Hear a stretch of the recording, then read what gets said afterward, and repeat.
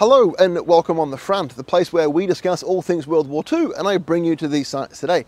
My name is Matt, and on today's episode we're going to be exploring what remains of the Berlin Flak Tower network. I'm currently in Humboldt, standing next to what is called the Kleinbunker, a small section that remains of Flak Tower number 3, and is today actually used as a rock climbing wall. So why were these Nazi megastructures built? Well, with the value of hindsight and the subsequent bombing of Berlin, it seems obvious why such air defences would be needed. But before the 25th of August 1940, the very thought that Berlin could be bombed seemed impossible. In fact, Hermann Goering, the chief of the German Air Force, actually promised Hitler that if the Reich was ever to be bombed, that he would change his name to Maier. The first bombing mission out of Berlin occurred on the 25th of August 1940 and was in essence an act of revenge over a bombing of London that had occurred the night before. During the Battle of Britain, Hitler had ordered that London be off limits to Berlin bombing targets and that only Royal Air Force air bases be the ones that are targeted. But however, on the 24th, a Berlin bomber drifted off course and accidentally released its bombs over the city of London. This, of course, enraged Winston Churchill, who immediately ordered that Berlin be attacked in response.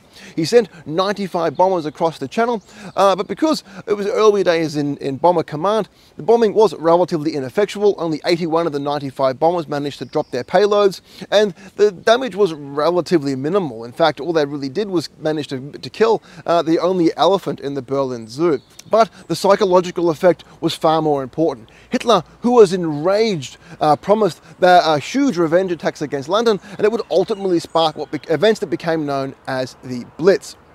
Hitler ordered that Berlin be defended from potential air attacks and ordered that 6 Flak Towers be constructed.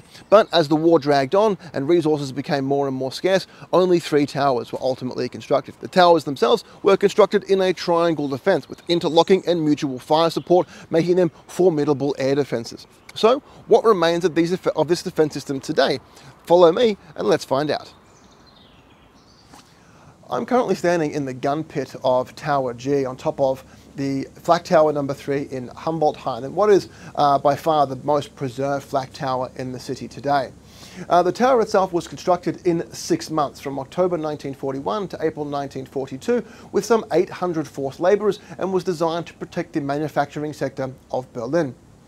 The Flak Tower number 3, like its predecessors 1 and 2, was designed with 2 towers. Tower L, which housed the radio and observation point, and Tower G, which housed the main armaments. Tower L was equipped with 40 20mm machine guns, and Tower G was equipped with 16 20mm machine guns, as well as 8 128mm anti-aircraft cannons. These cannons were the only weapon in the German arsenal that could reach out to touch the long-range British and American Allied bombers at 35,000 feet. The towers themselves could fire up to 8,000 rounds per minute, making them formidable air defences.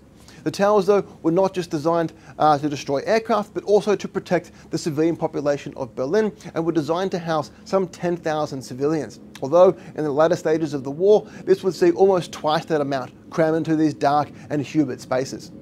These fortresses were impregnable, and the Soviet attempts during the Battle of the City to destroy the bunkers were seemingly futile. Even firing their 203mm howitzers at point-blank range had very little effect, and as such, these complexes were some of the last to surrender during the fighting. The bunker complex after the war found itself under the responsibility of the French, who tried to have it destroyed, but botched the effort, only destroying the southern half of the tower. Further efforts to destroy the rest of the bunker was considered too dangerous, as it could potentially damage the Gesundbrunnen train station, which was under Soviet control, and spark an international incident. As such, they tried to bury the bunker, forming an artificial hill into what is creatively known today as the Humboldt-Hain Hill. After German reunification, the site was deemed to be safe, and it was turned into an observation point where Berliners and tourists alike come to this area to get a great view of the city itself. The bunkers, though, didn't just house people and anti-aircraft systems, but also housed some of Berlin's and Germany's most prized pieces of artwork. And Flak Tower number 2 would see itself at the centre of an international art heist. I'm currently sitting on what remains of Flak Tower number 2 in Volkspark Friedrichshain. Now, what made this tower so special is that it was used to house some of Germany's, and indeed the world's, most important pieces of art. Some 1,659 pieces were stored here, including the works of Caravaggio, Donatello and Botticelli.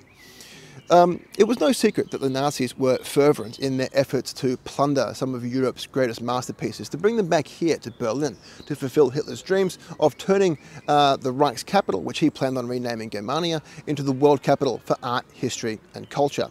The Soviets, though, went at art theft with the same level of vigour under Stalin's motto that if you steal a country's art, you remove their identity. By May of 1945, the Soviets had stolen some reported 2 million pieces of art valued in the billions. So what happened to the art that was stored here? Well, the details get a little bit hazy. According to the Soviets, a fire broke out on May 6 on the lower levels, destroying all the art that was stored there.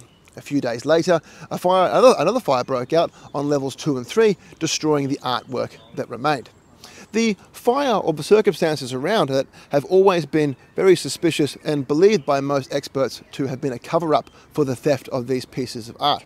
Recent events actually shed some light on maybe what had happened and give credence to this theory, as in 2005, some 16 antique vases were discovered on display at the Pushkin Museum in Moscow.